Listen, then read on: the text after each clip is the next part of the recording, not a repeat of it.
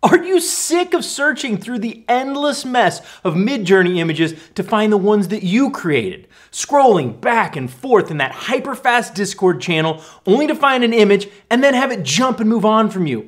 Well, if you've moved beyond the 25 image free plan, then your problems are over. Because I'm going to show you 2 great options to create your own MidJourney room or even your own MidJourney server in just seconds.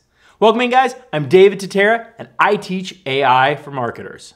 All right, so you're ready to get out of this crazy mess of moving images. Your option number 1 is DM the Discord bot. Yep, if you are a paid member of MidJourney, you can go right over here and say that you want to message the Discord bot. And you'll notice over here in my direct messages, boom, suddenly I have a message channel with this Discord bot. Oftentimes people I know run into this problem when they start DMing the bot. If you get this cannot send message error, it's because of the preferences you have on that server, which just means you need to enable direct messages. So click on your server over here, privacy settings, make sure that you have direct messages enabled. Now you can go back into this DM bot, and just like that, you've got your own private room now where you can keep all of your prompts separate from the rest of the world. As you can see, pretty useful, but not as useful as this next option. And that is to create your own server for MidJourney. Big shout out to my friend Matt Wolfe who showed me this trick. Thank you, Matt. This has been extremely helpful. So I'm gonna go over here to my news and create a new server for me and my friends. And I'm gonna call it my MidJourney server.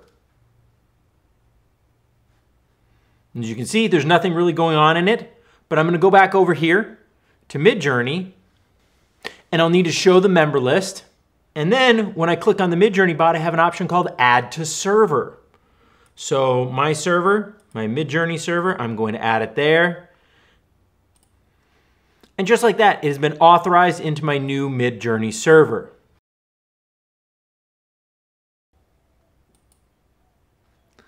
There we go. All set in my new channel. Now the beautiful thing about this is, since I have my own server, I can create multiple channels. So let's say I want to create a channel for my coloring pages. I'm working on a project with a bunch of coloring pages. Boom, now I have a separate coloring page channel and I can work in here and I can use all the commands in here.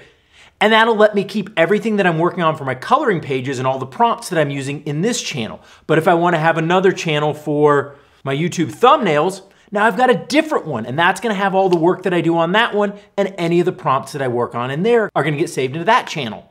Makes keeping your work organized much easier.